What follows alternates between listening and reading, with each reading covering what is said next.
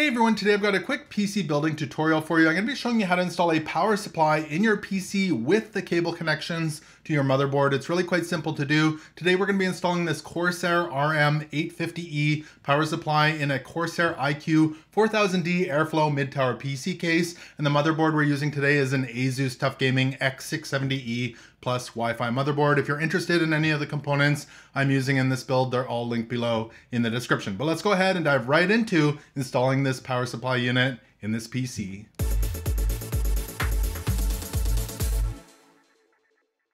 So let's prepare our power supply for installation. This is a fully modular power supply. So what that means is there's no cables coming out of it. We have to plug in all the cables that we're going to be using for our build. Some power supplies are semi-modular, so some of the cables will already be pre-installed and you can't remove them, and then you just add a few cables that you might need. And some aren't modular at all. They just have a big bunch of cables coming right out of them. These fully modular ones are probably the easiest to use. So what we're going to be using here is a few of our cables. We're not going to use them all. We'll need this 24-pin ATX cable. So all PCs will use that one. This one here is a peripheral cable that plugs into a PATA port. We're not going to be using that in our build. That's typically for older floppy disk drives or CD drives or even older case fans. We're not going to use that. And then I'll need a PCIe cable for my graphics card. I'm running a 4060 Ti with an 8-pin connector on it, so I'll be using that one. Some graphics cards you may need 2 cables, some you might only need 6 pins from one, so double check your graphics card. Also have a close look at these cables because they look very similar to the CPU cables. So I'm going to be using this one right here for my build. Now, if you're running a newer PCIe 5.0 graphics card, higher end graphics card, you might need this cable instead of the standard PCIe cable. This is the 12-volt high power cable. So if your graphics card has that, you'll use this cable instead of the standard PCIe cable.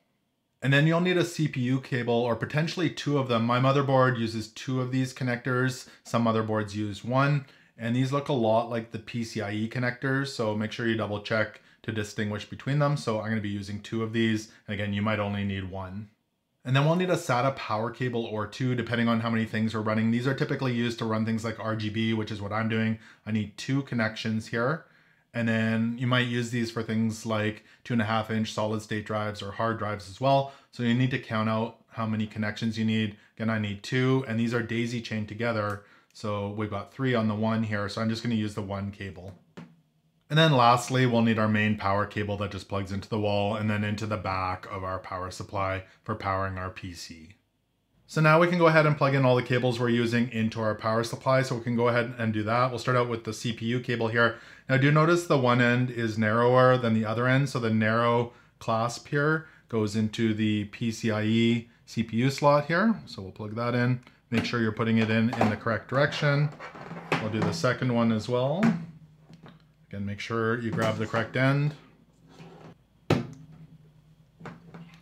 And then I've got my PCIe cable here. Now the split end goes to our graphics card, so make sure you do the other end. And again, double check all your connections that you're putting them in the right way.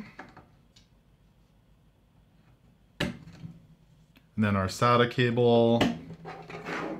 And then our 24-pin ATX cable. The split end goes into the power supply, and then the 24-pin goes to the motherboard. And make sure they're all in all the way and seated correctly, and we should be good to install this. So we're behind the back panel here on my PC, and down here in the basement is where our power supply goes.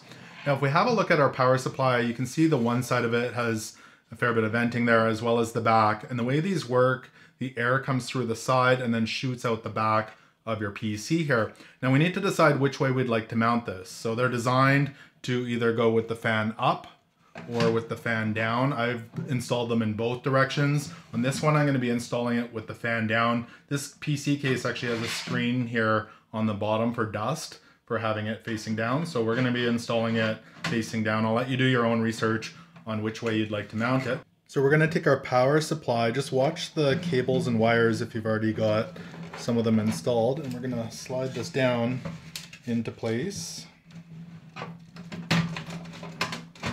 like that. And then now we can access it here at the back. In my power supply box, there was 4 tiny screws for mounting the power supply to the case. These were a Phillips head. Make sure you're using the right size screwdriver. And I like to get these threaded in all four corners before I tighten them down. The one corner here in the top left is kind of off to the side. So now that they're all in, make sure it's in the proper spot and we'll tighten them down. Just like that. So now that our power supply is mounted, we can make any connections we need to at the back here. Most of my cables are going to be fed through to the other side for connecting to the motherboard. So we'll start out here at the back. I've got two SATA connectors here. These are for my RGB lighting, my RGB hub. And again, this cable is kind of pigtailed together. So we'll go ahead and connect those. Now there is two directions on this. There's a little L on here. Make sure you are putting it in the correct direction. So we'll start out with the first one like that.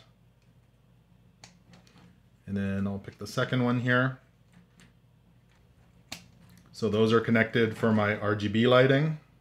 Now, if you're installing a standard hard drive or solid state drive in your PC, these would typically get mounted in this area. I'm not installing one of these. I'm using NVMe drives on my motherboard, but these do require a SATA cable as well. So again, make sure they're the correct direction and plug that in to your hard drive or solid state drive. These do also require a different SATA cable that runs from here to your motherboard.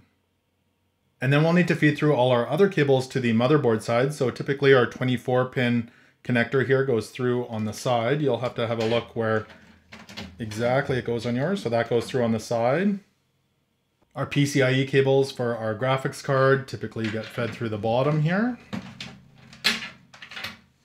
And then our CPU cables typically get fed through at the top corner here. So we'll feed those through as well. And once that's done, we'll turn around our PC case and plug everything into the motherboard. So our 24-pin ATX connector plugs in here on the right-hand side of the motherboard. There's a little clip on it here, so make sure you're plugging it in the correct direction, and we'll line that up. And give it a good push. And it should click into place. And then my 8-pin PCIe cable here plugs into my graphics card. Now do keep in mind some graphics cards are only a 6-pin, some are an 8-pin, some might use 2 of these, and they do go in a specific direction. So you can take the 2 of them, kind of push them together, and there's only one way. So double check the pins that they're going in the correct direction. We'll line that up and give it a good push, and it should click into place.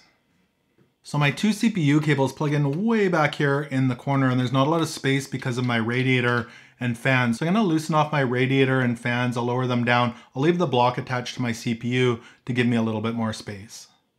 So there they are, my 2 8-pin CPU connectors in the top left-hand corner of my motherboard. I'll try and plug those in. Again, make sure they're going in the correct direction. There's the first one. And there's the second one. And there we go. I've got my radiator back installed on the top of my PC case, and you can go ahead and plug in your power supply cable into the back of your power supply and turn it on. And really it's that simple to install a power supply in your PC case. So I hope this quick PC building tutorial gave you value. If it did, make sure to give this video a thumbs up and hit that subscribe button so you don't miss out on any upcoming videos. Thank you so much for watching, and until next time, take care.